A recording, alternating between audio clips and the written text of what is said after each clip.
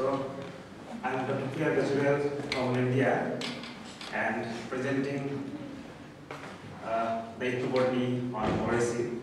And particularly, I'd like to show how the people of Northeast India are culturally associated with this particular family. Yes, it is known to almost all of us that India have a very rich biodiversity, particularly the Northeast India, because of the two biodiversity hotspots, the Eastern Himalaya and Ethnobotany. So we do have more than 8,000 flowering plants. And the interesting is, if you see the Northeast India, we do have more than 300 indigenous communities. So that Northeast India will have at least 8 states, political states, where in each state you get more than 10 or 20 tribal communities. And to find out the uses of this Ethnobotany of the Moraceae, we try to find out the relationship of the species with the communities, and we have studied the discussion or ethnobotanical interest with the communities, selected 3 important states, and particularly the Arunachal Pradesh, Assam, and Meghalaya. I'll show you this is the northeastern region of India. So I am working with the Arunachal Pradesh, and this is the major part. The plain area is Assam, and we have Eastern Himalaya that side, border into China. We have Myanmar, border into Nagaland, Manipur. So all this, and apart from this, we have a part associated Sikkim linked with the Bhutan, Himalaya. So the more than 300 indigenous communities are residing in these areas. So we have lots type of forest, rich with various plants. We have medicinal plants like Pistita endemic to Arunachal, Texas, Panax, Nepenthes. This is the picture plants of Meghalaya, insectivorous plants, very unique to our region. We have Moraceae, we have Elysium, Himalayan yew, a lot. Likewise, we do have lots of animal.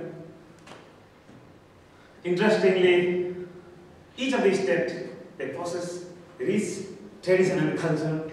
I'm just giving a glimpse of one particular major tribal community or indigenous. You can multiply by 10 for each state, minimum. So these are some of the important festivals, the dresses, the culture of the communities. And of course, if you go in the remote areas, forest areas, the peoples are linked with the biodiversity, how it's their livelihood. So we try to study the taxonomy, particularly the diversity of the family Moraceae, starting with the Eastern Himalayan part. And till now we have collected 70 species, and which are dominated mostly under the genus Ficus, followed by Apocarpus, Moraceae, Maclora. Then these species are found to be distributed mostly in the tropical and subtropical forest. Initially, when we started our work, we thought they are only dominated in the tropical part, but later on we found they are mostly, some of these species are found in temperate beyond 1500 meter altitude. So these are some of the habitats of those species we have collected from the forest,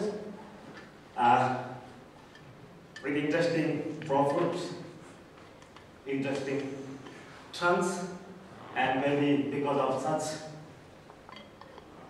interesting look, the people believe this particular group of plants are having some unique relation, and they believe these are the habitat of gods and goddess or some natural deity.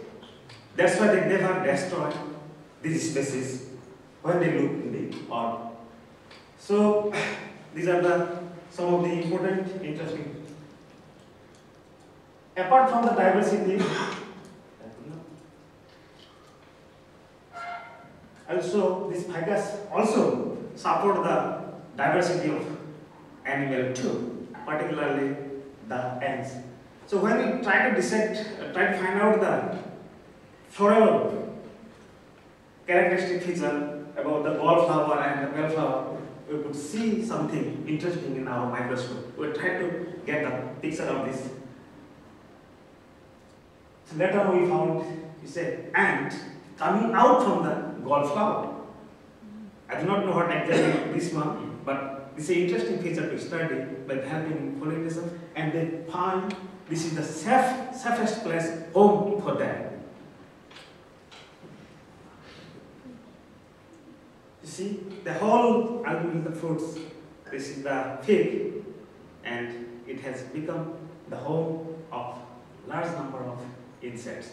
Particularly the ants love to get inside and sit, and they lay eggs inside the gallflower.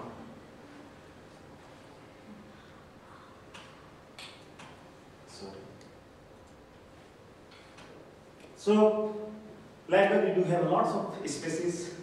Most of them are here in table. When we try to find out the ethnobotanical uses, we have documented more than 30 species which are being mostly related. And these, when we try to categorize, we found these species can be mostly grouped as mythological or sacred plants, food, fruits, vegetable, medicine, fodder, plants of agriculture, firewood, a bonsai, avenue, and some common other uses. So when we try to again find out, classify them, it is found that maximum fodder, 22 number of plants are being used fodder, but at the same time, 11 species are used commonly as a fruit plants, followed by vegetable and followed interesting. At the ornamental, the 12 species, although it is not being commonly practiced by the local community, but then also in the mainland, these 12 species of ficus are being used as an ornamental bonsai. So we try to plot or see the different type of uses. Apart from the major uses, we do have some other uses of all these ficus. Maybe sometimes they are used by some common purposes or are being eaten by birds. So these are the list of the species which are used in the various way, and we tried that highly preferred and utilized species. So when we try to classify with 6 different uses, 4 species of Artocarpus hydrophila is very interesting food for us. We use as a food also Moraceae alba, Moraceae macrora, and Ficus racemosa. These species are being commonly used by various tribal community, non-tribal community along the almost all the states of Northeast and apart from Northeast India in other mainland of India. And when you try to see the mythological and sacred value of the tree, it is already there, reported. All the species are documented, and we will find the value of ficus species in Indian culture or Hindu mythology.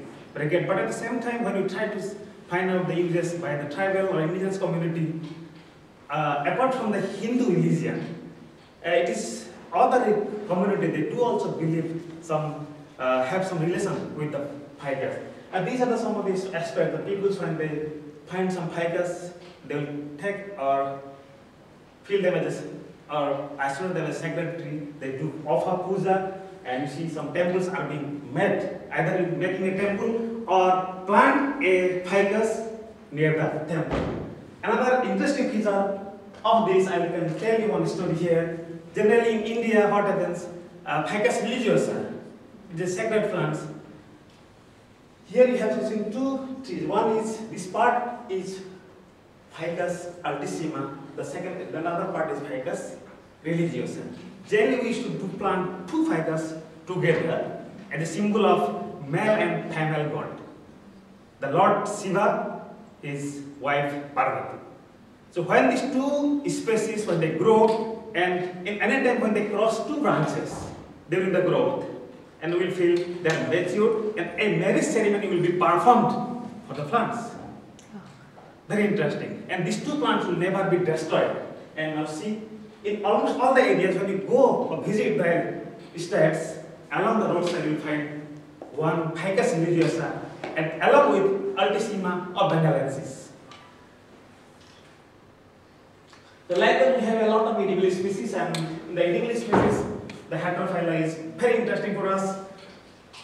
The young fruits as a vegetable, and the ripe fruits as a food, is being sold in the market throughout the country, and particularly the people of Northeast India. And interestingly, I have found during my PhD work I was doing for some other Piper group, I visited one remote area where generally this plant is being cultivated generally in North India. I found in a riverside, in a tropical subtropical area, that along the river, the plant is being commonly distributed and being naturalized. Later it is found that yes, people do take the fruits for the walk, where the roads are being constructed and the fruits are being dispersed. Ultimately, along the river, you will get the good natural population of this species, like Ethnobotany sama, Ficus semicordata, small fruit, but is being commonly eaten by the people, Ficus nervosa.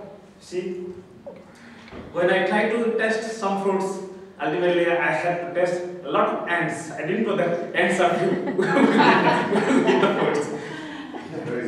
Yeah, Ficus, this is Cytophylla, Ficus hitter, Ficus racemosa, and these are being taken as a vegetable there, with the youth, the shoots, the young shoots, and particularly this Ficus elastica. Even I have studied the Eden projects.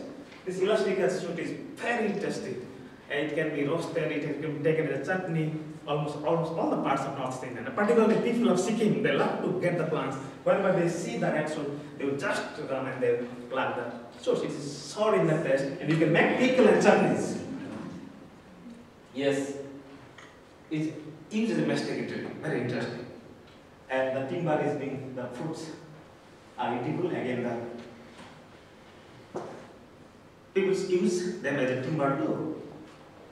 In many cases, I have seen the platform of this house. They used to get some timber of ficus. It is easy to split there for the local people. Do not need big machinery to get the work done. So they prefer to get some of the branches or the log of the ficus or Moraceae. And this is an interesting species which support the income of the people. And in Assam particularly, the Assam silk, the Moraceae alba.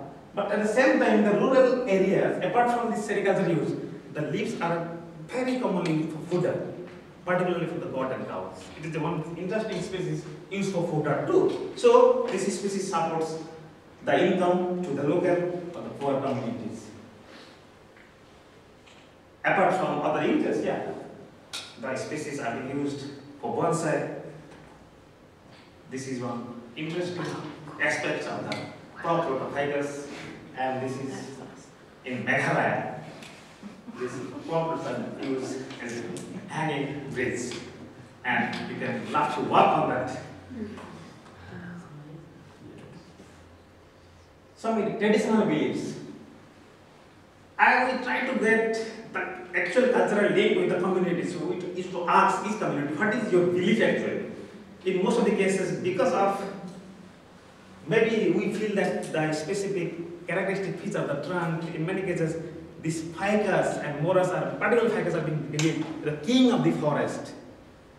Okay, so in many cases, tribal community never destroy the species. If they have to cut one plant for some uses, they perform rituals, ceremonies, and satisfy the gods, please, we are going to cut these trees, please help us. So they never destroy. So this relationship, that particular beliefs of taboos are helping to conserve the species. So before cutting the trees, the pujas are being performed commonly, and in many cases, the trees are the home of God and goddesses, so please don't destroy it. And wherever they clear the forest for June or shifting cultivation, when they spot some ficus tree or Moraceae, they never destroy it. They will retain the tree as it is. So it is helping for conservation. So here I have given some of the belief, the Wanju community, the gigantic ficus are the king of all the plants. They select one god, means one particular aspects of the culture. They perform only under the tree. The Apatani tribe of Arunachal, if a person destroys the tree, his whole family would face unwanted problem. That is the belief. So they never destroy the tree. A Tamala festival is being performed by Buragohain in the eastern part of Arunachal Pradesh near the China border. And we try to get some information about the Tamala festival. Yes, okay. So this person is elaborating how they are generally selecting the species when they look in the forest. At last, I can show some of the part here, maybe. So people from outside, once the tree is being spotted inside the forest, and they started performing puja, offering something. So the villagers will go and offer something. So this tree is believed as a king, or the gods are being deciding. So whenever they have to take rest in the forest, they love to prefer in this tree, or they prefer to select a tree and pass their night under the tree, so that they will not be attacked by even wild animals. So they will be protected.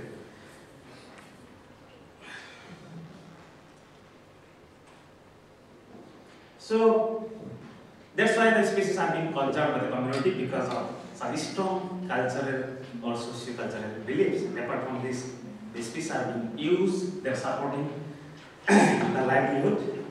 So conclusion, diversity of Moraceae is very high. The species are socio-culturally strongly related to the communities and are being conserved. Some species are found source of good income generation. Ecologically, they play a very important role too, and supporting to various insects, flies, and birds. This needs more studies.